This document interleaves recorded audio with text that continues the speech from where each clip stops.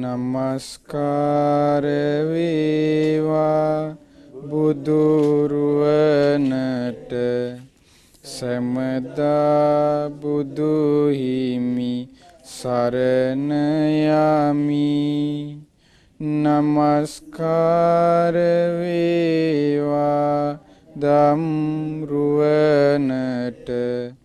සමදා සදහම් සරණ යමි.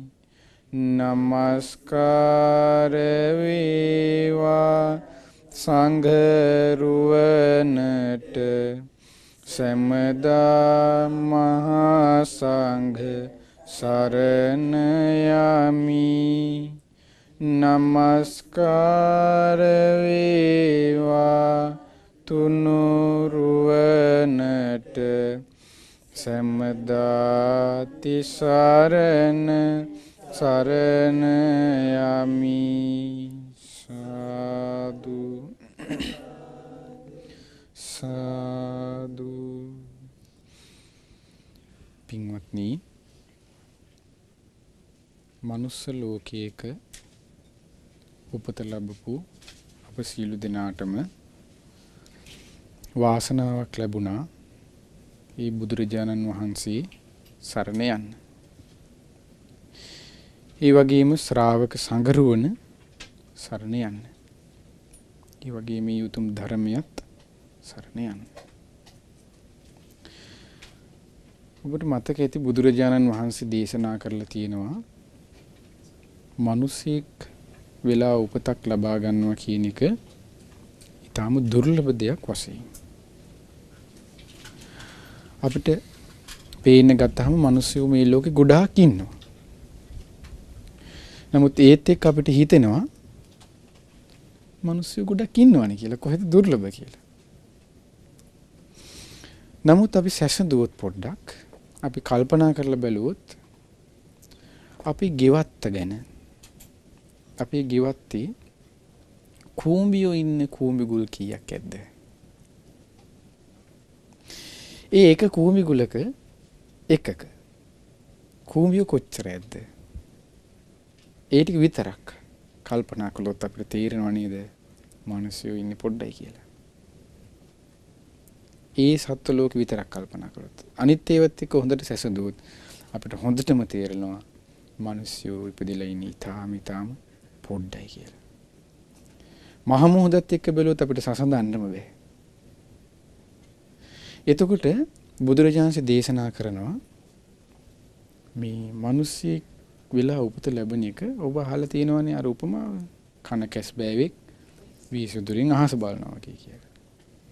එතකොට එහෙම උපතක් ලබාගෙන බුදුරජාණන් දේශනා කරනවා ධර්මයක් හම්බෙන එක. දැන් මනුස්ස ලෝකෙ ඉපදිච්ච හැම මිනිසෙකුටම බුදුරජාණන්සේගේ ධර්මය හම්බෙයිද අහන්න? නෑ. අන්‍යයන්ගේ මේක ඉපදුනොත් එයාට කවදාවත් අහන්න හම්බෙන්නේ නෑ. එයාට ඒක පිළිපදින්න හම්බෙන්නේ නෑ. අපි අන්‍යයන්ගේ මේක අයින් කරලා බෞද්ධ පිරිස ගමු. මේ ලෝකේ බෞද්ධයේ සම්මතින් ඒ හැමතෙමත් බුදුරජාණන්සේගේ ධර්මය අහන්න හම්බෙනවද? ඒත් නෑ.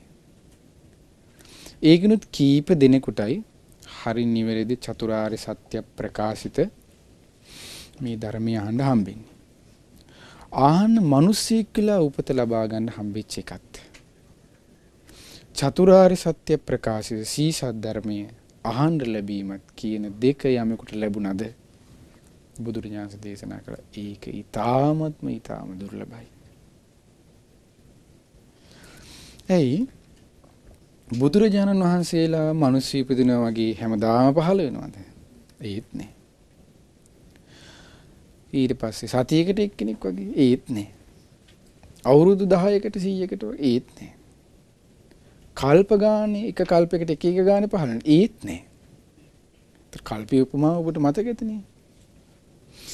එතකොට එක කල්පයකට එක ශ්‍රාස්තුන් වහන්සේ නමකකින්වත් පහළ නොවෙනකොට දැන් මේ භද්‍ර කල්පයේම දැන් සමහරට භද්‍ර කල්ප 30ක් යනකම් බුදුරු නෑ. සමහරට කල්ප 60ක් යනකම් බුදුරු නෑ. එතකොට හිතන්න බුදුරජාණන් වහන්සේලාගේ පහළම කොච්චර දුර්ලභද.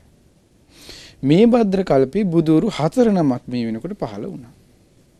ඒ නිසා මේ භද්‍ර කල්පේ වාසනාවන්තයි. ඒ නිසා මේ කල්පයට කියනවා භද්‍ර කල්පේ කියලා. ඇයි කකුසඳ, කෝණාගමන, කාශ්‍යප, ගෞතම කියන බුදුරජාණන් පහළ වෙන නිසා. එතකොට මේ කල්පේ ඉපදින මිනිස්සෙයිට වාසනාවක් තියෙනවා ධර්මයෙන් පිහිට ප්‍රයෝජනෙ ගන්න. නමුත් හැමෝට මේක නෑ. ඒකට අවශ්‍ය කරනවා පින කියන දේ. පිනක් තිබුණොත් එයාට ධර්මයේ දෙන වාසනාව උදා වෙනවා. බුදුරු ගැන අපේ සිත පහදවා ගැනීම ඊටම වටින දෙයක්. මොකද බුදුරජාණන් වහන්සේ කෙරෙහි සිත පහදවා ගත්තොත් පහළ ඇති මේ ගාථාව යේකේච බුද්ධං සරණං ගතස් යමෙක් බුදුරජාණන් වහන්සේ සරණ යයිද නැතේ ගමිස්සන්ති අපායං යා මනුස් ආය අපායන් නැහැ කියලා බුදුරජාණන් දේශනා කළා. පහයේ මානුසන්දීහං මේ මනුස්ස ලෝකෙන් චුත වුණාට පස්සේ දේව කාය පරිපූර්ණසන්ති දෙවියන් අතර එයා උපදිනවා කියලා. එතකොට මනුස්ස ලෝකෙ ඉපදිච්ච හැම සත්වයකම අපි කල්පනා කළොත් දෙවියෝ වෙයිද? මනුස්ස ලෝකෙ ඉපදිච්ච හැම සත්වයකම ආයේ මිනිසෙක්ම වෙයිද? ඒත් නෑ. මනුස්ස ලෝකෙ ඉපදිච්ච හැම සත්වයකම තිරිසන් ලෝකෙටත් යයිද? ඒත් නෑ. හැම සත්වයකම සතර අපායටත් යයිද? ඒත් නෑ. එයා විසින් කරගත් අවදී අනුනේ දේ අරන් යන්නේ. අන්න බුදුරජාණන් වහන්සේ කිරී යමෙක් පැහැදුනොත් ශාස්ත්‍රඥාති දේශනා කළේ එයා උපදින්නේ කොහේ කියලාද? දෙව්ලොව. එතකොට දෙව්ලොව උපතක් කර අරන් යන්න පුළුවන් පිනක් තමයි ශාස්ත්‍රුන් වහන්සේ කෙරෙහි පහදිනවා කියලා කියන එක. බුදුරජාණන් වහන්සේ දේශනා කරනවා මේ සූත්‍රයේ තියෙනවා අග්ගප්පසාද අග්‍ර වූ පැහැදීම. අපි පහදිනවන එක එක්කනටනේ. අපි පහදිනවා සමහර වෙලාවට කෙනෙක් ලස්සන නම් පහදින්නේ නැද්ද අපි? අපි ඒ ලස්සන නම් ඒ ෆොටෝ එක ගෙදර ගහන් තියන් ඉන්නේ නැද්ද? පහදිලා අපි යාට. මොකටද ලස්සනට. නමුත් මේ ලස්සනට කෙනෙක්ට පහදින එක අපි ශ්‍රේෂ්ඨත්වයක් කරා අරන් යයිද? නෑ. සමහර විට අපි ලස්සනට කෙනෙකුට පහදිනවා. ඒ පැහැදීම නිසා අපිට ඒ ලස්සන කෙනා නිසා අපිට රාගය ඇති කරන්න බැරිද? පුළුවන්. අපිට ද්වේෂය ඇති කරන්න බැරිද? පුළුවන්. අන්න ලස්සන කියලා කියන්නේ අග්‍ර පැහැදීමක් ලබා දෙන දෙයක් නෙමෙයි. ඒක සමහරවල් අපි තමයි පහදිනවා යාර ඥානෙ තියනවා නම්. යාට පිළිගැනීම තියනවා නම් අපි පහදින්නේ නැද්ද? හොඳ ඥානය. ඔන්න එයා ඉංජිනේරුවෙක්. ලෝකෙ ප්‍රසිද්ධම කෙනෙක් කියලා හිතන්න. හොඳම ප්‍රසිද්ධ දොස්තර මහත්තයා. පහදින්නේ නැද්ද? අපි කියන දෙයියෙක් වගේ සලකනවා. කියන්නේ නැද්ද? ඔහොම කියනවා. මොකද ඒ පැහැදීම සුගතිය අරන් යයිද අපි? නෑ. ඊළඟට කෙනෙකුට හොඳට සල්ලි භාගෙ තියෙනවා. අපි කියනවා අනේ මහදන සිටානෝ වගේ හරි සල්ලි තියෙනවා කියනවා. ඒ සල්ලි භාගෙ තියෙන කෙනා කෙරෙහි අපි පහදුනොත් අපි ඒ ගෙවල් වල ගිහිල්ලා බැල මෙහෙමරකම් කරයි. නමුත් ඒ පැහැදීම සුගතිය අරන් යයිද? අපිට සංසාරේ උපතක් වෙන සකස් කරලා දෙන්නේ නෑ. අපිට කවදාවත් සිදු වෙන්නේ නෑ. එතකොට කෙනෙක්ගේ ලස්සන නිසා පැහැදීමෙන් සුගති සැපේ හිමි වෙන්නේ නෑ. ඥානෙ නිසා හිමි වෙන්නේ නෑ. හැඩේ වර්ණේ නිසා හිමි වෙන්නේ නෑ. ඊට පස්සේ මිල මුදල නිසා හිමි වෙන්නේ නෑ.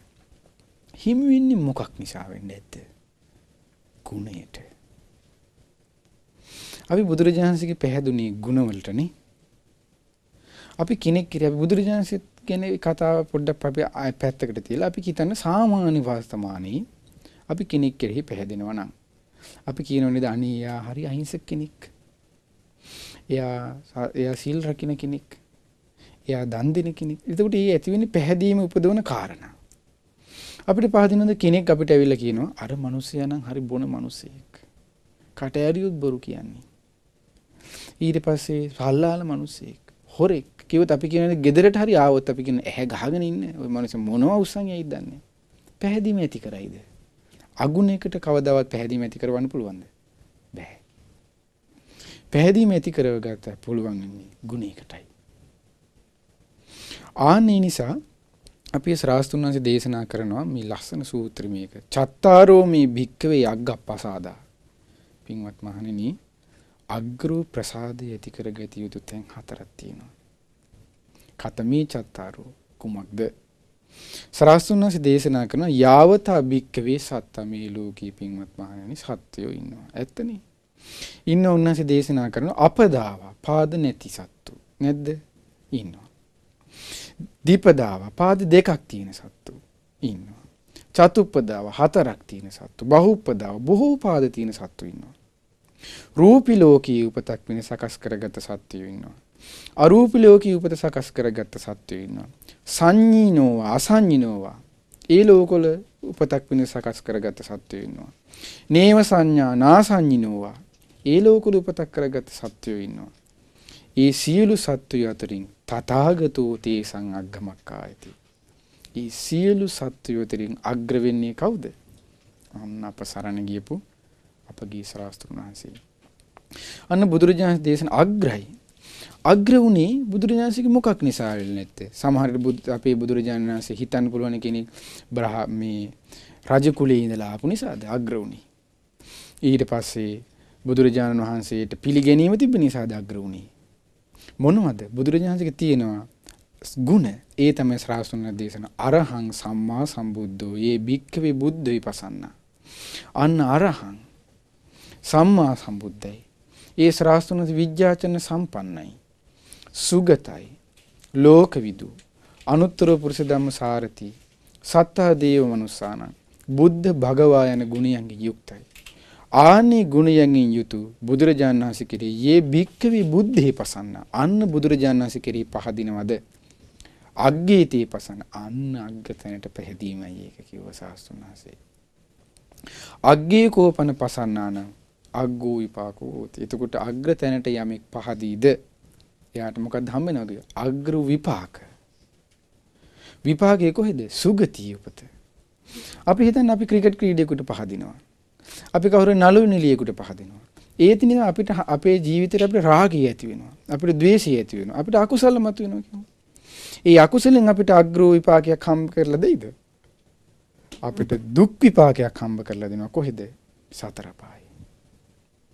නමුත් ශ්‍රාවතුන් වහන්සේ කිරී කෙනෙක් පැහැදුනොත් අන්න ඒ පැහැදීම නිසා අග්‍ර විපාකයක් හම්බ වෙන සුගතිය. ඇයි බුදුරජාණන්සේ අරහං?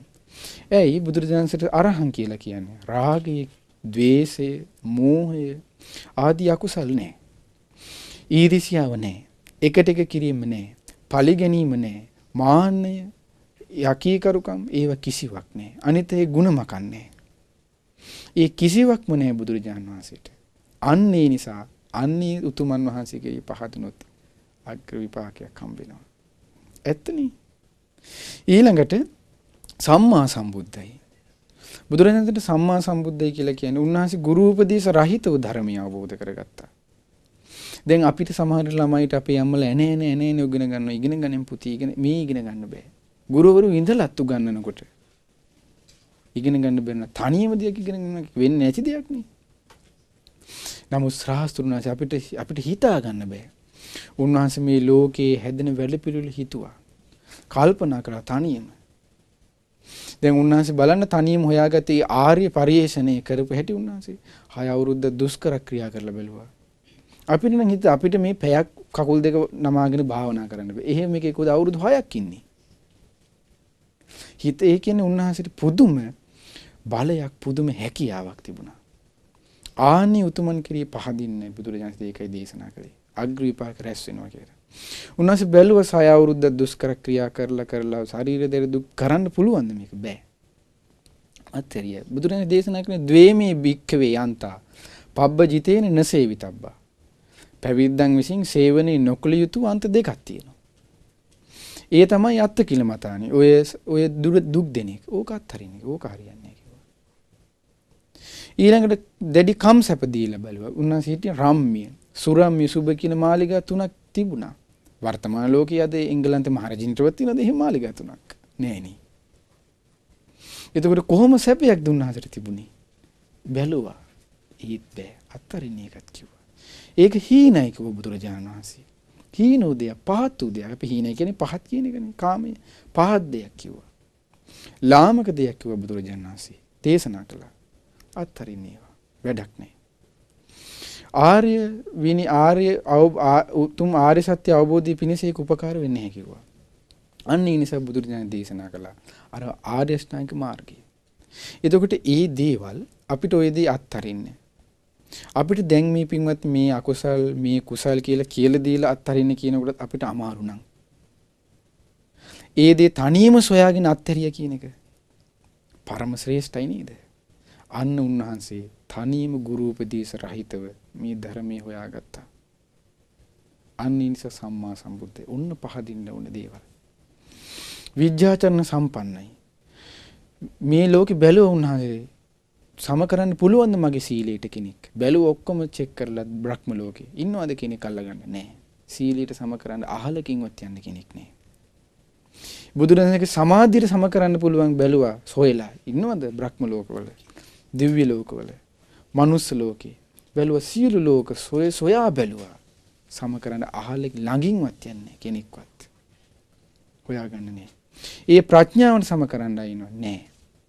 ඒ සීලයට, ඒ උන්වහන්සේගේ සමාධියට, උන්වහන්සේ සතු තිබුණ ප්‍රඥාවට සම කරන්න කිසි දෙවියෙක් බඹෙක් කවුරුත් නැහැ.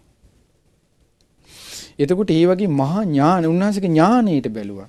උන්වහන්සේගේ 이르දි විද ඥානයට. දැන් බුදු කෙනෙකුට විතරක් තියෙන ඥාන දෙකක් තියෙනවා. ඒකට කියන්නේ බුදු ඇස කියලා. ඒ තමයි ඒ බුදු ඇසින් තමයි ශ්‍රාස්තුන් වහන්සේ දෙවි මිනිසුන්ට ධර්මයේ දේශනා කරන්නේ. ඒ බුදු ඇස පාවිච්චි කරලා තමයි බුදුරජාණන් බලනවා. ඒ තමයි බුදු ඇස කියලා කියන්නේ ඉන්ද්‍රිය පරෝපරිහත් ඥානයටත් ආසයානුසේ ඥානයටත්. ඉන්ද්‍රිය ධර්ම දිහා බලන වෙන දෙවියෙක් බඹෙක් ඉන්නවද? ඉන්ද්‍රිය ධර්ම කෙනෙක්ගේ සොයලා ගන්න පුළුවන් නෑ. බුදුරජාණන් විතරයි යන්නේ. එයාගේ ශ්‍රද්ධාව, එයාගේ සීලය, එයාගේ සතිය, එයාගේ සමාධිය, එයාගේ ප්‍රඥාව සොයා ගන්න කෙනෙක් නෑ. තථාගතයන් වහන්සේ අරින්නේ. ඊළඟට බුදුරජාණන් දේශනා තියෙනවා ආසයානුසේ ඥානෙ, කෙලෙස් වල ස්වභාවය. සමහර චරිත නැද්ද වර්තමානයේ පව සමහර අයට අනේ කොච්චර ගැහුවත් hina වෙලා ඉන්නවා. සමහර අයට නැද්ද ළඟින් මැස්ස යන බෙතරහ යනවා. එහෙම චරිත ඉන්නවා. එතකොට ඒ කිනාට ඒ විදිහට තමයි බුදුරජාණන් ධර්මයේ දේශනා කළේ. ඊළඟට සමහර අයට රාගය බහුලයි. සමහර අයට ඒ ප්‍රශ්නයක් නෑ. අන්න උන්වහන්සේ බැලුවේ ඒ කිනාගේ කෙලෙස් වල ස්වභාවය. අන්නේ බුදු වැස බුදුරජාණන් සතු තිබුණා. ඒ ඥානය බුදුරජාණන්සේ සතු. ඒ ඥානයන්ට අනුව උන්වහන්සේ ජීවිතය ගත කළා. අන්න ඒ නිසා අපි බුදුරජාණන්ට කියනවා විද්‍යාචරණ සම්පන්නයි. සුගතයි. සුන්දර නිවන උන්වහන්සේ සාක්ෂාත් කරේ. ඊට කලින් කෙනෙක් සාක්ෂාත් කරලා තිබුණේ නැහැ නේ. උන්වහන්සේ සෙව්වි නිවනනේ. අන්නේ සොයපු දේ තණ්හක්කයෝ නිරෝධෝ නිබ්බාන. ඒ තණ්හාව ෂේවීම උන්වහන්සේ සොයාගත්තා. උන්වහන්සේ සොයාගෙන සාක්ෂාත් කළා. අන්න ඒ නිසා උන්වහන්සේට කියනවා සුගතයි කියලා. ඔය ගුණත් කෙරෙහි පැහැදුනොත් තමයි එයාට අග්‍ර විපාකේ රැස් වෙන්නේ කියලා බුදුරජාණන් දේශනා කළා. ලෝකවිදු සියලු ලෝකය අවබෝධ කළා. දැන් ලෝකය අවබෝධ කර නිසා නේද අපිට අහන්න හම්බුනේ නිරේ කියලා දෙයක් තියෙනවා. තිරිසන් ලෝකෙ කියලා දෙයක් තියෙනවා. പ്രേත ලෝකෙ, අසුර ලෝකෙ කියලා දෙයක් තියෙනවා. මෙහෙම දිව්‍ය ලෝක, බ්‍රහ්ම ලෝක, මනුලෝක කියලා දෙයක් තියෙනවා. ඒ වලට යන්නේ මේ හේතු නිසා කියලා. ඒතට මේ නිදහස් වෙන්න තියෙන මේ විදිහටයි කියලා. උන්වහන්සේ සියල්ල අවබෝධ කරගත්තා. ඒ සියලු ලෝක අවබෝධ කරලා උන්වහන්සේ ඒකනොත් නිදහසුත් වුණා. අන්න ලෝකවිදු. අනුත්තර පුරිස ධම්ම සාරති දෙවියන් මිනිසුන් දමනය කළා. අපි කෙනෙක් දමනය කරන්නේ එක්ක ගහනවා. එක්ක බනිනවා. එක්ක හිරිහැර කරනවා. එක්ක පීඩා කරනවා. බුදුරජාණන් කොහෙවත් තියනවාද භාවනා කරන්න කියලා ගැහුවා කියලා කාටවත්. සැරකලා කියලා කාටවත්. අවමසින් සැරකලා කියලා නෑ. කෙලෙස් රහිත උතුමන්ගේ දමනය කිරීම කොච්චර ශ්‍රේෂ්ඨද? උන්වහන්සේ දමනය කරන්න යොදාගත්ත කොහොමද? 이르දි ප්‍රාතිහාරය. 이르දි ප්‍රාතිහාරය පාල පින්නවා. ආදේශනා ප්‍රාතිහාරය යොදාගත්ත. ඒ කියන්නේ සිතින් සිත දැක්කා. අනුශාසනාව බණ කිව්වා. අන්න දමනය කරපු ක්‍රම අද හිතා ගන්න පුළුවන්ද? අද මිනිස්සු දමනය කරන්නේ නොයෙක් තියෙන හිරගෙවල් තියෙනවා. ඊන දමනය වෙලා ඉන්න එපා. පුනරුත්ථාපන කඳුරු දමනය වෙලා ඉන්න එපා. කිසි කෙනෙක් නෑ. එළියට ආපු ගම ආයෙ කරන්න මර පරණ වෙන්නේ නේද? අන්න බලන්න. බුදු කෙනෙකුගේ දහමකින් ඇරෙන්න වෙන දමනය කරන්න වෙන කිසිදු දහමක් නෑ සම කරන්න. බලන තාතාගතයන් වහන්සේගේ දමනය කිරීම. සත්තා දේව මනුස්සාන දෙවියන්ගේත් මිනිසුන්ගේත් ශ්‍රාස්තුන් වහන්සේ. මේ ලෝකේ යම් තාක් දෙවිවරු කියලා අපි කියනවද වඳිනවද පුද පූජා ඒ හැමෝගෙම ගුරුවරයා කවුද? බුදුරජාණන් වහන්සේ අපේ. මිනිසුන්ගේ ගුරුවරයා කවුද? බුදුරජාණන් වහන්සේ අපේ. අන්න සත්තා දේව මනුස්සාන. බුද්ධ උන්වහන්සේ කරුණාවෙන් ධර්මයේ දේශනා කළා. මෙයයි අකුසලයේ. මෙයයි කුසලය. මේකයි පින. මේකයි පව. මෙයයි සීලය. මෙයයි සමාධිය. මෙයයි ප්‍රඥාව. මේ දේවල් කළොත් මෙහි උපදිනවා දුක් විපාක පිණිස. මේ දේවල් කළොත් සැප විපාක පිණිස මෙහි උපදිනවා. මේ මාර්ගයේ ගමන් කළොත් අන්න ඔබට නිවන සාක්ෂාත් වෙනවා. කවුද දේශනා කළේ? අපේ බුදුරජාණන් වහන්සේ බුද්ධ. භගවා ඔය අසිරිමත් ගුණයන් දරා ගන්න තරම් උන්වහන්සේ භාග්‍යවන්තයි. එතකොට මේ ලෝකේ අපි කියනවා හරි භාග්‍යවන්තයා හරි ලකී අපි ඔහොම කියන්නේ නැද්ද? භාග්‍යවන්තයි කියනවා. භාග්‍යවන්තයා කවුද මේ ලෝකේ හිටපු? බුදුරජාණන් වහන්සේ පමණයි. වෙන කිසි කෙනෙක් නෑ. ඇයි මේ ලෝකේ භාග්‍ය තිබුණේ උන්වහන්සේට විතරයි අරහං ගුණේ දරා ගන්න තරම්. ගුරු උපදේශ රහිතව ධර්මය අවබෝධ කරගෙන තන භාග්‍යවන්තයා වුණේ අපේ බුදුරජාණන්සේ පමණයි. සමකලු නැහැකි විද්‍යා ඥානයන්ට භාග්‍යවන්තුනේ බුදුරජාණන්සේ පමණයි. සුන්දර නිවනට ඵලෙමින්ට යන්න තරම් භාග්‍යවන්තුනේ අපේ බුදුරජාණන්සේ පමණයි. සත්වයන් ලෝකයෙන් නිදහස් ලෝකේ යථාර්ථය දැනගෙන ඒ ලෝකයේ නිදහස් වෙලා අන්‍ය සත්වයන් නිදහස් කරන්න ධර්මයක් කියන තරම් භාග්‍යවන්තුනේ අපේ බුදුරජාණන්සේ පමණයි. දෙවියන් මිනිසුන් කරුණාවෙන් මෛත්‍රියෙන් දමනය කරන්න තරම් භාග්‍යවන්තුනේ අපේ බුදුරජාණන්සේ පමණයි. දෙවියන්ගේ මිනිසුන්ගේ ගුරුවරයා වෙන්න තරම් භාග්‍යවන්තුනේ අපේ බුදුරජාණන්සේ පමණයි. මහා කරුණාවේ ධර්මයේ දේශනා කරන්න භාග්‍යවන්තුනේ අපේ බුදුරජාණන්සේ පමණයි. අන්න භගවා. එතකොට ඕන් ওই ගුණ කෙරේ යමෙක් පහදීද? ඔන්න ඕකට බුදුදහමේ හඳුන්වන ලස්සන වචනයක්. ශ්‍රද්ධාව. තථාගතයන් වහන්සේ දේශනා කරනවා ශ්‍රද්ධාව කියලා කියන්නේ ශ්‍රද්ධාති තථාගතස්ස බෝධි. බුදුරජාණන් වහන්සේගේ ඔන්නේ ගුණ කිරී අවබෝධය කිරී යමෙක් පහදීද අන්නේයට තියෙන කොහොමද ශ්‍රද්ධාව. ආනේක තමයි බුදුරජාණන් දේශනා කරන්නේ මෙතන. එයා අන්න අග්‍රතැනට පහදුනා කියලා. අන්න අග්‍රතැනට පහදීද අග්ගේ කෝපන පසන්නානං අග්ගෝ විපාකෝ හෝති. අන්න යාට අග්ග විපාක රැස්ුණා කියලා. ඔබට මතක ඇතිනේ ආනන්ද ස්වාමීන් වහන්සේට බුදුරජාණන් වහන්සේ කෙරෙහි පැහැදීම ඇති වෙනවනේ. එතකොට උදායි ස්වාමීන් වහන්සේ උදායි කියන කෙනා ඇවිල්ලා කියනවනේ ඔයාට තියෙන ප්‍රශ්නේ මොකද්ද? බුදුරජාණන්සේගේ තියෙන ගුණයන්නේ ඔබ කියන. එතකොට කියනවනේ බුදුරජාණන්සේ මොකක්ද දේශනා කරන්නේ? ආහා උදායි ඔහොම කියන්න එපා කියනවා. ඒ ආනන්ද ස්වාමීන් වහන්සේගේ ඇතිවෙච්ච පැහැදීමට පුළුවන් කියනවා සක්‍ර දේවේන්ද්‍ර වෙන්න. ඊට පස්සේ සක්විති රජ වෙන්න. එතකොට ඒක පිනක් නේද? එතකොට දෙව්ලොව උපත ලබා ගන්න තරම් මහා පැහැදීමක් ඇති වෙන්නේ. අද සක්විති රජවරු ඉන්නවද? නෑනේ. අද කවුරුත් නෑනේ. එතකොට ඒ තරම් මහා පිනක් රැස් කරගන්න පුළුවන්. මහා සැපයක් ඇති කරගන්න පුළුවන්. අර පොඩි පැහැදීමට. මොකටද පැහැදුනේ? බුදුරජාණන් වහන්සේට මේ ගුණ තිබුණා. බුදුරජාණන්සේගේ එතනද විස්තර කරන ඥානයක් ගැනනේ පැහැදුනේ. අනේ මගේ ශ්‍රාසන මෙපමණ ඥාන තිබෙනවද? කොච්චර භාග්‍යවන්තද කියලා විතරයි හිතුවේ. ඔය ටිකට එච්චර සැපයක් දෙන්න පුළුවන් නම් කෙනෙකුට බුදුරජාණන් වහන්සේ ගැන නිතිපතා හිතන්න පුළුවන් නම් ඒ සරණ ගැන හිතා යාට සතුටු වෙන්න පුළුවන් නම් ඒ සරණ සිහි කරන්න පුළුවන් සරණ සීලය තමාට සිහි කරන්න පුළුවන් නම් තමාට කොපමණ යාට පිනක් සැපයක් ඇති කරලා දෙද එයම යාට නිවන පිණිස උපකාර වෙනවා. අන්න ඒකයි බුදුරජාණන් දේශනා කරේ. ඊළඟට ශ්‍රාස්තුන් වහන්සේ දේශනා කරනවා යාවතා භික්කවේ ධම්මා. මේ ලෝකේ ධර්මයේ තියෙනවා පින්වත් මහණනි. ධර්මයක් නැද්ද? අනිත් දැන් මක්කලි ගෝසාල කිව්වෙත් එයාලගේ ආනට ධර්මයක් නෙමෙයි. ධර්මයක් නේ කිව්වේ. එයාලගේ දෙයක් කිව්වා. ඊට පස්සේ මේ කවුද? සංජය බෙල්ලටි පුත්ත කිව්වේ. එයාට තේරෙන විදිහට එයා කිව්වා. නමුත් ඒ සියල්ල අතරින් අග්‍ර වෙනවා. බුදුරජාණන් දේශනා කරනවා ධම්මා. ඒ ධර්මයේ ඒ කිසි දහමක මක්කලි ගෝසාලගේ මක්කලි ගෝසාල පකුද කච්චායන අජිතකේ ඔයගොල්ලෝ කිව්වනේ දේවල්. ඒ එකකවත් තිබුණේ සමහර ඒ වගේ තිබුණේ සමහර ඒලගේ දර්ශනවල තිබුණේ කොහොමද? ගංගානන් නදියේ පටන් ගන්න තැන ඉඳන් ඉවර වෙන තැනට යනකම් දන් දීගෙන යන්නේ. රැස් වෙන පිනක් නැහැ කිව්වා. ඊට පස්සේ ඉහළින් ඉඳන් පහළට මිනිස්සු කපාගෙන මරාගෙන යන්නේ. රැස් වෙන පවකුත් නැහැ කිව්වා. එතකොට ඔය මතය එදා සරණ ගිය මිනිස්සු හිටියේ නැද්ද? අදටත් ඒ මතේ සරණ ගිහිල්ලා ඉන්න මිනිස්සු නැද්ද? අදටත් නැද්ද? තම ආගම පතුරවන්න කඩුව යොදා ගන්නයි අපිට දකින්න හම්බ වෙනවා, අහන්න හම්බ වෙනවා. එතකොට බලන්න ඒ මතේම නේද යන්නේ. එතකොට ඒ ධර්මයේ ඒ දේවල් ධර්මයකුත් නෙමෙයි ඒක. ඒ දෘෂ්ටියක්.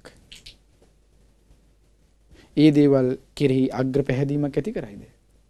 එයාලා ඒ දේවල් වල මොකද කියන්නේ? පින නාමයෙන් කරා කියන්නේ මරන්න. මරුවොත් පින් රැස් වෙනවා කියලා. මරුවොත් සුගතිය යනවා කියලා. එතකොට බලන්න ඒ පින තේරුම් ගන්න දක්ෂ නැහැ. ඇයි ඒ දක්ෂ නැහැ කියලා කියන්නේ? ඒ දේ තුල නැහැ ස්වාක්කාත බවක්. මුලක් නැහැ. මැදක් නැහැ. හරි. අගක් නැහැ. මුල කියන්නේ සීලයක් නැහැ. අග මැද සමාධියක් නැහැ. අග ප්‍රඥාව සම්පූර්ණ මුල මැද අග පිරිසුදු නැහැ. ඔක්කොම අච්චාරු වෙලා තියෙනවා. ඒ නිසා එක එක්කනා කියන්නේ යමක්ද ඒ දේ යල ගන්නවා. ඒ නිසා ඒක කරනවා යල. ඒකයි උනේ. නමුත් අපේ බුදුදහමේ ධර්මය අන්න මුල මැද අග පිරිසුදුයි. ස්වාක්කාතයි. සම්දිට්ඨිකයි. මේ ජීවිතේම දකින්න පුළුවන් අපිට. ඒ ලෙඩ වෙනවා කියන එක, වයසට යනවා කියන එක, මරණය කියන එක. අපි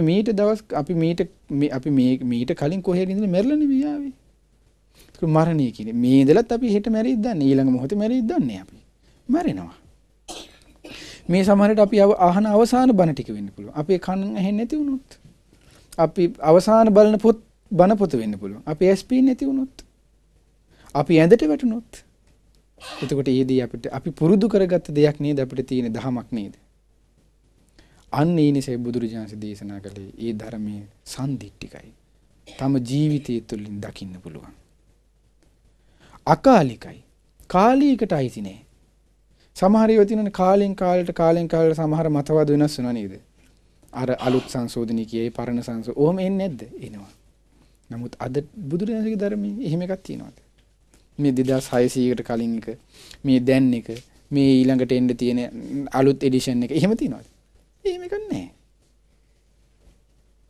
අකාලිකයි. කාලේ පහර කෑමකට ලක් වෙන්නේ නැහැ. එදා ශ්‍රාස්තුන්වන්සේ දේශනා කළාද මේක අනිත්‍යයි, අදත් අනිත්‍යයි. හෙටටත් අනිත්‍යමයි. අතීතෙත් අනිත්‍යයි. තමාගේ වශයෙන් පවත්ත ගන්න බෑ අනාත්මයි කියලා දේශනා කළා. ඒක අදටයි හෙටටයි කාලයට අයිති නෑ. අනාත්මයි. විනාශ කරන්න බෑ ඒක. දුකමයි. ඒ විනාශ කරන්න බෑ. අකාලික දහමක්. ඊළඟට ඒහි පස්සේ ඕන කෙනෙකුට ඇවිත් බලන්න කියන්න පුළුවන්. ඔයාගේ ඇස මේ තමාගේ වශයෙන් පවත්ව ගන්න බෑ මේක. ඒ නිසා වෙලෙඩ වෙන්නේ. මේක හේතුඵල දහමකට යන ගමනක් අනිත්‍ය දෙයක්. හේතුන්ගෙන් සකස් වෙච්ච දෙයක්. හේතු නැතිවීම නැති වී යන ස්වභාවයතු දෙයක්. අනිත්‍යයි. ඒ අනිත්‍යදී දුකයි. ඒ අනිත්‍යදී දුක් දේ තමාගේ වශයෙන් පවත්ව ගන්න බෑ අනාත්මයි. ඒ නිසා තමයි මේක මම වෙන්නේ නැත්තේ. මෙතන මමෙක් නැත්තේ. මෙතන මගේ කියලා ගන්න දෙයක් නැත්තේ. මෙතන මගේ ආත්මය කියලා ගන්න දෙයක් නැත්තේ. ඔය නිසායි. ඔබේ දකින්න කියලා අපිට කෙනෙකුට කියන්න බැරිද? ඒහි පස්සේ ඕන කෙනෙකුට ඇවිල්ලා දකින්න කියන්න පුළුවන්. දකින්න තියෙන කවුරු තුලින්ද? එහා පැත්තේ අල්ලපු වැටේගෙන නෑ. තමා තුලින්. ඕපනායකයි. ආන්ගේ දහම කිරියා පහදිනවා. පච්චත්තං වේදිතබ්බෝ විඤ්ඤෝයි. තම නැනපමිනින් තමයි ඒකද. ඒ අනුව යා ශ්‍රද්ධානුසාරී වෙනවා. ඒ අනුව කෙනෙක් ධම්මානුසාරී වෙනවා. සෝවාන් සකදාගාමී අනාගාමී අරහත් යන මාර්ගඵලයන්පත් වෙනවා. එයාගේ ඥානයට අනුව. අන්න බුදුරජාණන්සේ කියලා දේශනා කළ ඔය ධර්මයේ කෙරෙහි සංකත වූ හට ගැනීමක් තිබෙන්නා වූ නැතිවීමක් තිබෙන්නා වූ පවතින දේ තුළ වෙනස් වෙන්නා ඔය සංකත දෙයක්. ඒ තමයි අනිත්‍ය දුක්ඛ අනාත්මය. ඔය දේ කෙරෙහි ඒ ධර්මයේ කෙරෙහි ඒ අනිත්‍ය දුක්ඛ අනාත්මය සාක්ෂාත් කිරීමට උපකාර වන්නා වූ අරිය අට්ඨංගිකෝ මග්ගෝ ආනි ආර්ය අෂ්ටාංගික මාර්ගය කෙරෙහි තේසං අග්ගමක ආනි ආර්ය අෂ්ටාංගික මාර්ගයේ සියලු ධර්මයන් අතරින් අග්‍ර වෙනවාය කියලා බුදුරජාණන් දේශනා කළා. ආන්ගේ ශ්‍රේෂ්ඨ වූ අග්‍ර වෙන්නා වූ ඒ ආර්ය අෂ්ටාංගික මාර්ගයේ කෙරෙහි මග්ගේ පසන්න අන්න පහදිනවද? අග්ගේති පසන්න ආන්නේ පැහැදීම අග්‍රයි. ආන්නේ අග්‍ර වූ ආර්ය අෂ්ටාංගික මාර්ගයේ කෙරෙහි යමෙක් පහදීද අග්ගෝ විපාකෝති. එහිනුත් විපාකයක් රැස් වෙනවා කිව්ව අග්‍රෝ. එතකොට ආර්ය අෂ්ටාංගික මාර්ගයේ කෙරෙහි පැහැදුනොත් නේද අපි පොතක් බලනවා. අපිට හම්බ වෙනවා කියලා හිතන්නේ පොතක්. ඊ පොත කෙරෙහි අපිට පැහැදීමක් ඇති වෙන නේද අපි මේ පොත දිගටම කියවනේ. නැතාල විසිකලා දානවනේ. වැඩන්නේ කියලා. පොතකටත් අපි කෙරෙහි පැහැදීමක් ඕන නම් කියවන්නත් සාමාන්‍ය ලෝකේ. එතකොට ආර්ය අෂ්ටාංගික මාර්ගයක් කෙරෙහි අපිට දුකින් නිදහසන මාර්ගය කෙරෙහි අපිට පැහැදීම නැත්නම් අපි කරයිද ඒ කරන්නේ නැහැ. ඒ නිසායි බුදුරජාණන් දේශනා කළේ පැහැදිය යුතු දෙයක් තියෙනවා ධර්මයන් අතරින්. දුක ශේය කිරීම පිණිස උපකාර වන මාර්ගය සංකත දේ අවබෝධ කිරීම කෙරෙහි උපකාර වන මාර්ගයක් තියෙනවා. ආන්ගේ මාර්ගය කෙරෙහි පහදින්න. ඒ තමයි ආර්ය අෂ්ටාංගික මාර්ගය. සම්මා දිට්ඨි, සම්මා සංකප්ප, සම්මා වාචා, සම්මා කම්මන්ත, සම්මා ආජීව, සම්මා වායාම, සම්මා සති, සම්මා සමාධි වශයෙන් ඒ මාර්ගය කෙරෙහි පහදින්න. ඒ මාර්ගය කෙරෙහි පැහැදුනොත් නේද අපි මේ මාර්ගයට යම් උත්සාහයක් දරන්නේ යන්නවත්. ඒක පිළිපදින්නවත්. අර පොත කෙරෙහි පැහැදීම තිබුණා මේ පොත කියවන අන්නේ වගේ. ඒතර මේ මාර්ගය කෙරෙහි පැහැදුනොත් අන්න බුදුරජාණන් දේශන අග්‍ර පැහැදීමයි අග්‍ර විපාකයි. එතකොට ඒ කෙරෙහි මේ මාර්ගය පැහැදිලා ඒ මාර්ගය කෙරෙහි පැහැදිලා යමෙක් මේ මාර්ගය පුරුදු කරයිද එයාට අවබෝධ කරගන්න හම්බෙන්නේ මොකද්ද? අර සංකත දහම. සංකත දහම කියලා කියන්නේ අනිත්‍ය දුක්ඛ අනාත්ම. ඒ කියන්නේ හට ගැනීමක්, නැතිවීමක්, පවතින තුල වෙනස් වීමක්. ඒ කියන්නේ මේ ඇසී තිබෙන යථාර්ථයයි. ආර්ය අෂ්ටාංගික මාර්ගය කෙරෙහි පැහැදිලා ආර්ය අෂ්ටාංගික මාර්ගයේ ගමන් කරපු කෙනෙකුට සාක්ෂාත් කරන්න හම්බෙන්නේ නිවන. අවබෝධ කරන්න වෙන්නේ දුක. ඒ දුක කියලා කියන්නේ ඇසී යථාර්ථයයි අවබෝධ කරන්නේ. කනෙහි යථාර්ථයයි. නාසයේ මේ ආයතනයේ යථාර්ථය. පංච උපාදානස්කන්ධයේ යථාර්ථය. ධාතුන්ගේ යථාර්ථය. ආහාරයේ යථාර්ථය අවබෝධ කරන. අන්නයට සාක්ෂාත් කරන්න හම් වෙනවා නිවන. අන්න ඊනිසේ බුදුදහම කිවි පහතින්නේ කිරි. ඊළඟට ශ්‍රාස්තුන් වහන්සේ දේශනා කරනවා. යාවතා භික්ඛවේ ධම්මා යම් ධර්මයක් තිබෙනවා කියනවා කොහොමද? ඒ තමයි බුදුරජාණන් දේශනා කරනවා මදනි මදනෝ මේ මද මෝහය අපිට සමහරට අපි සීනි වැඩිපුර තේ එකක් බිව්වොත් එහෙම අපිට නිකන් කැරකිල්ල වගේ අල්ලන්නේ නැද්ද? මත් වෙලා වගේ එනවා.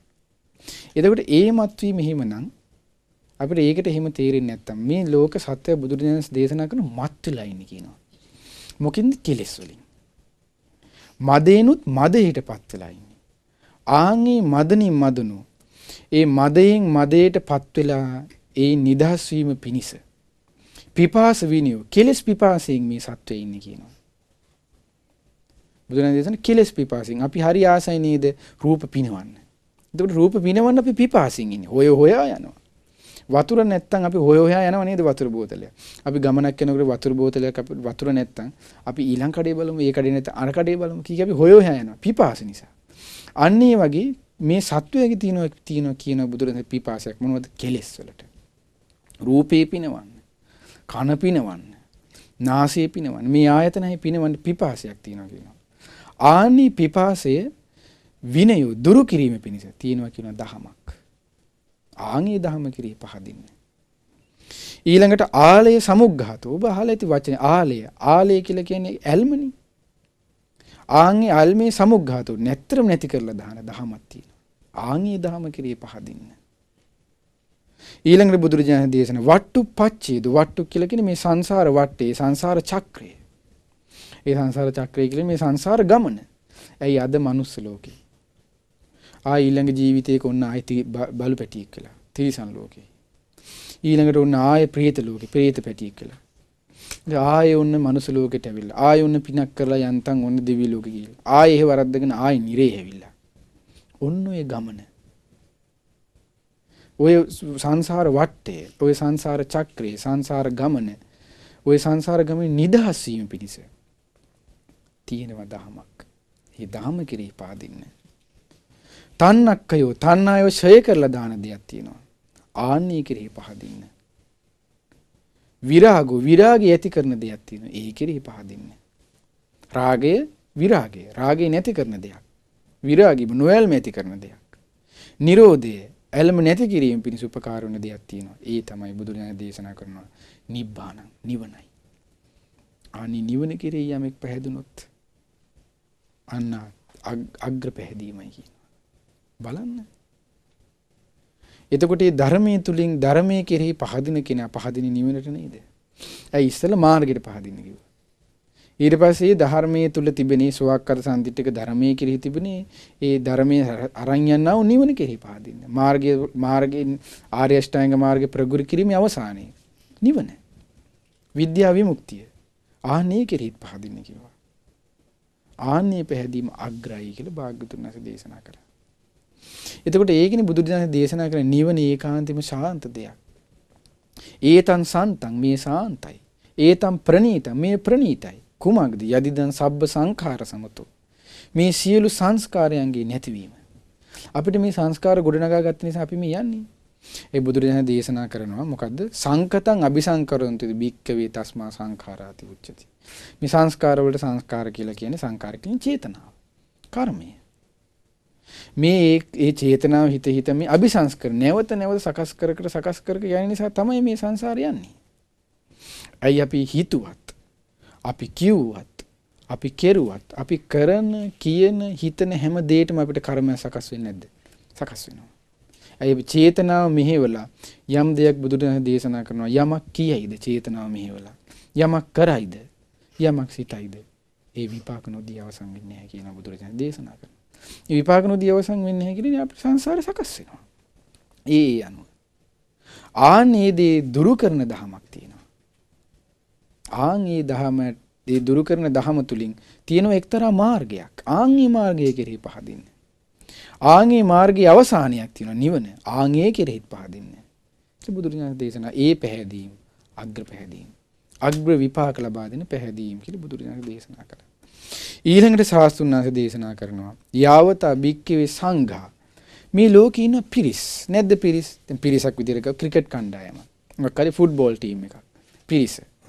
ඒ පිරිස ගත්තොත් ඒක එතනත් පිරිසක් ඉන්නවනේ. ගණාව පිරිසක්. ඊළඟට නාට්‍ය පිරිසක් ඉන්නවා. එතකොට මේ ලෝකේ විවිධ පිරිස් ඉන්නවා. ඊළඟට සංඝාව ගණාව එක කොටස් ඉන්නවා. අර අසවල් කට්ටිය මේ වගේ කට්ටිය නැද්ද ඒ වගේ ඉන්නවා. ඒ පිරිස් අතරින් තථාගත ශ්‍රාවක සංඝෝ තථාගත ශ්‍රාවක සංඝයා නම් වූ පිරිස අග්ගමක් ආයත අග්‍රවන්නේය.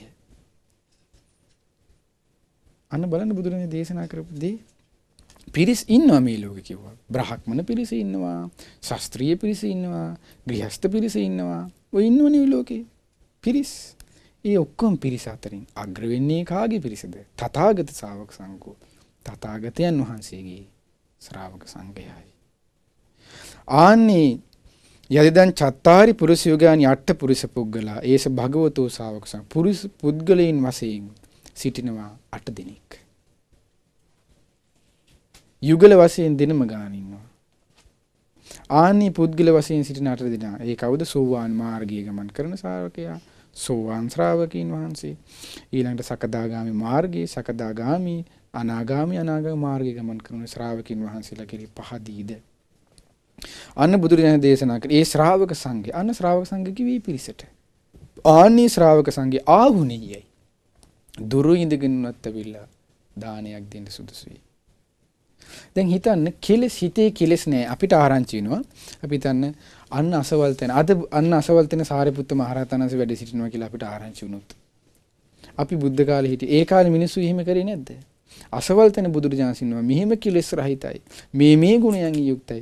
මේ ශ්‍රාවක සංඝයා මෙන්න මේ වගේ ගුණයන් යුක්තයි. කියනකොට ඒ පිරිස ගියේ නැත් සුප්පාරක. දැන් හොඳම උදාහරණය තමයි දැන් අර කවුද සුප්පාරක පටුන ඉඳන් මේ සවැත් නුවර කොච්චර දුරද? සුප්පාරක පටුන කියන්නේ දීල්ලියාද? එහි ඉඳන් කොච්චර දුරද සවැත් නුවරට අද ගත්තොත් එහෙම බොහෝ මහා දුරක් තියෙනවා. ඒ දුර බාහ්‍ය දාරුචීරිය යනවනේ. ඒ බාහ්‍ය දාරුචීරියෙම හිතන් ඉන්නවා මම දැන් මම රහත් කියලා. ඊට පස්සේ බක්මී කියලා උදව් කරන ඔය රහත් නේ ඔබ රහත් මාර්ගය දන්නෙත් නැහැ කිව්වා. ඊට පස්සේ අන්න මාර්ගය කිරි පැහැදුනේ. මොකද්ද මාර්ගය කියලා අන්න බ්‍රහ්මයා කිව්වා. ඒ මාර්ගය ඔබ අනේ මං කියලා දෙන්න දන්නේ නැහැ කිව්වා. කියලා දෙන්න දන්න කෙනෙක් ඔව් කිව්වා. කවුද? අන්න බුදුන් ගියේ මහා දුරක් ගියානේ. මහා දුරක් ඉඳන් ඒ කාලේ මිනිස්සු දානපෙන් පූජා කරන්න අරන් ආවනේ. රාජවරු පවා බුදුරජාණන්සේට දානපෙන් පූජා කරානේ. සීටවරු පවා පූජා කරානේ. අන්න බලන්න දුර ඉඳගෙන උනත් වෙලේ ශ්‍රාවක සංඝයාට සලකන්න සුසි ආහුණෙයයි. පාහුණෙයයි. ආගන්තුකව තමන්ගේ නිවසට ආපුවම සලකන්න සුදුසුයි. දැන් පාහුණෙය ආගන්තුකව එනවා නිවසට. මිනිස්සු සැලකුවේ නැද්ද එදා? ස්වාමීනි ඔබ වහන්සේට වළඳන්න දෙයක් නැද්ද? තියෙනද හොයා දුන්නේ නැද්ද මිනිස්සු? ප්‍රණීත දේවල් දුන්නේ නැද්ද? කටුක දේවල් ලැබෙනකොට මිනිස්සු දුකසේ ඉඳලා ඒ මිනිස්සු කන්න දුන්නේ නැහැ ශ්‍රාවක සංඝයා. ඇයි දන්නවා? මෙන්න මේ අසවල් ගුණේ තියෙනවා කියලා. ඒ ගුණේටයි මේ මිනිස්සු පැහැදුනේ. දැන් ඔබට මතක ඇති බ්‍රාහ්මණ ගමකට බුදුරජාණන්සේ ප්‍රමුඛ ශ්‍රාවක සංඝරුවන වඩිනවා කියලා බ්‍රාහ්මණයින්ට ආරංචි වුණා. ආරංචි වුණාට පස්සේ මේ බ්‍රාහ්මණයෝ ටික මොකද කළේ? හරි මේ ගම මැද්දෙන් යන්න ඕනේ වතුර ටිකක්වත් දෙන්නේ නැහැ කිව්වා. වහන්න කිව්ව ඔක්කොම ලින් ටික. පිදුරු දැම්මා. පිදුරු දාලා වැහුවා. වහල බුදුරජාණන් බුද්ධ ප්‍රමුඛ සංඝයා වඩිනවා. බුදුරජාණන් වහන්සේට පිපාසය තියෙනවා. කියනවා ආනන්දේ මට පෙන් ටිකක් අරන් එන්න. ඊටසේ ආනන්ද ස්වාමීන් ලින්දක් හොයාගෙන ඔක්කොම ලින් වහලා. කියනවා ස්වාමීනි භාගතුන් වහන්සේ අමාරුයි. තව පොඩි දුරයි අසවල් නගන අපි හිටේ යම් වඩිමුකෝ. එහෙන් පෙන් පහසු වෙන්නත් පුළුවන් අපිට. ඕනතරම් පෙන් වළඳන්නත් අනේ අපි හිටේ යන් කියනවා. ඊට පස්සේ ආනන්ද ස්වාමීන් කියන බුදුරජාණන් දිනනවා ආනන්ද යන්න ගිහිල්ලා පෙන් අරන් එන්න. ආනන්ද ස්වාමීන් කියන්නේ අනේ ස්වාමීනි මෙහෙමනේ කියන. නෑ ආනන්ද යන්න කියන. යනකොට මේ බුදුරජාණන්ගේ බුදු ගුණය බලන්න ශ්‍රාවක සංඝයේ ගුණය පොළවටවත් දරා ගන්න බෑ. යනකොට වතුර බුබුලු ගාලා උඩ දදා යනවා. වතුර දෝර ගලා යනවා. අන්න ගුණය අසීමිත ගුණ කඳ. බලන්න එතකොට මහ පොළොවට පවා මේ ගුණ කඳ දරා ගන්න බෑ. ඊට පස්සේ ශ්‍රාවක තව ඔය වගේ උදාහරණයක් තියෙනවා වඩින ඔය වගේ. ඔක්කොම ගෙවල් වල වතුර දෙන්නේ. ඒක ස්වාංශ නමක් වතුර හොයාගෙන යනවා. දැන් මේ රහතන් වහන්සේ නමක් වෙන්න ඇති. හොයාගෙන යනවා. එකගේ ඔක්කොම ගෙවල් වහලා ලිම් බලන ඔක්කොම ගෙවල් වල ලින් ටික වහලා බ්‍රාහ්මණයෝ ටික එකතු වෙලා. අර ස්වාමීන් වහන්සේ පිපාසය ඇදගෙන වැටෙනවා. ගේ ඇතුළේ ඉඳන් බලන් ඉන්නවා කාන්තාවක්. අම්මා කෙනෙක්. මේ අම්මා දුවගෙන මේ අම්මා කල්පනා කරනවා. කමන්නේ. මම දැන් කිව්ව බ්‍රාහ්මණයෝ කතිකාවත වුණා කවුරු හරි වතුර පොදක් කර දීලා දෙබො මරනවා කියලා. මෙයා කල්පනා කරන කමන්නේ. මම වතුර ටිකක් දෙනවා මේ බුදුමන් වහන්සේ කෙරෙහි. මැරෙන්නත් මට කමන්නේ. දුන්නත් මැරෙනවා. නොදුන්නත් මම මැරෙනවා කොහොමද? දීලා මැරෙන එක මොකද කියලා අර දුවගෙන ගියා. පෑන් ටික පූජා කළා. ස්වාමීනි වළඳන්න කියලා. බලන් හිටියා අහසවල් ගෙවල් වහල පහල ගෙවල් වල යවුවා. අන්න දුන්න වතුර කියලා. අල්ලගත්ත ගල් ගහලා මැරුවා. නිදාගෙන නැකිට්ටා වගේ. ආරම්ම මෙන්න මනුස්ස ලෝකෙ දෙවි ලෝකෙ ගිහිල්ලා උපදිනවා. එතකොට බලන්න නිදාගෙන නැකිට්ටා වගේ කියලා තියෙන්නේ. කොච්චර දැනෙන්නේවත් නැහැ ඊට පස්සේ. කොලන්න මේ ශ්‍රාවක සංඝයාට සැලකීමෙන් ලැබෙන විපාකය. පැහැදීමෙන් ලැබෙන විපාකය. කොච්චර රැකවරණයක් ලැබලා දුන්නද? ඊළඟට බුදුරජාණන් දේශනා කළ අංජලි කරණීයෝ ඇඟිලි බඳ එකතු කරලා වඳින්න සුදුසුයි. අපි වර්තමානයේ අපි දැන් දකින් හැමෝටම වැඳ යනවාද? හැමෝටම වැඳ යන්නේ නැහැ නේ. නමුත් අපි වැඩි හිටියන්ට වදිනවා. ගරුකොළ යුත්තන්ට වදිනවා. එහෙම වදිනවා. එතකොට එහෙම යනකොට බුදුරජාණන් දේශනා කළ ශ්‍රාවක සංඝයාත් ඉන්නවා ඒ අතරේ. ඇඟිලි බඳ එකතු කරලා වඳින්න සුදුසු. ආනි ශ්‍රාවක සංගරුවන කෙරෙහි වඳින්න කිව්ව. ඇයි හිතේ රාගයේ, ද්වේෂයේ, මෝහයේ ආදී අකුසල් නැත්නම් අපි ඇඟිලි බඳ නෙමේ බිම පෙරලා වඳින්න උන සුදුසු නැද්ද? වඳින්න සුදුසුයි. අන්න අංජලි කරණීයයි. අනුත්තරම් පුඤ්ඤක්කෙත්තන් ලෝකස්ස. ලෝවේ සිටින උතුම් පින්කෙත. පින්නස්සනු යමෙක් නිලා ගන්න කැමති නම් ආන්නේ පින්නස්සනු නිලා ගැනීම පිණිස ඒට සිටින කෙනා තමයි කිව්වා ආන්නේ ශ්‍රාවක සංගරුවනේ.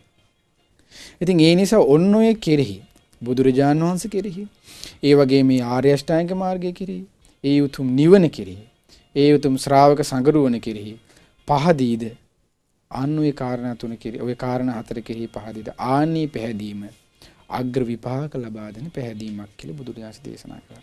ඉතින් ඒ නිසා මේ පින්වුතුන් අද දවසේ හොඳට හිතට අදිෂ්ඨානයක් ඇති කරගන්න ඕනේ. මේ පැහැදීම ජීවිතේට ඇති කරගන්න. මේ පැහැදීම තව තවත් පහද ගන්න. තව ඊ타මත්ම පැහැදිලි කියන්නේ බුද්ධානුස්සතිය දෙන්න. ධම්මානුස්සති සංඝානුස්සති ආදී ගුණධර්ම සිහි කරගන්න තව පහදින්න උත්සාහ කරනවා. එතකොට මේ පැහැදීමෙන් අපිට තව මහත්ඵල මහානිසංස පින් ජීවිතයට එක්රැස් කරලා දෙනවා. කුසල් ජීවිතයට එක්රැස් කරලා දෙනවා. ඉතින් ඒ නිසා ඔබ හිතට අදිෂ්ඨානයක් ඇති කරගන්න. මේ ධර්මයේ බුදුරජාන් වහන්සේ කෙරෙහි, මේ ධර්මයේ කෙරෙහි මේ උතුම් පැහැදීම ජීවිතයට ඇති කරගෙන උතුම් ගෞතම බුදුසසුනේ අපටද සංසාර දුකින් නිදහස් වෙන්න වාසනාව ලැබිත්වා. සාදු සාදු සාදු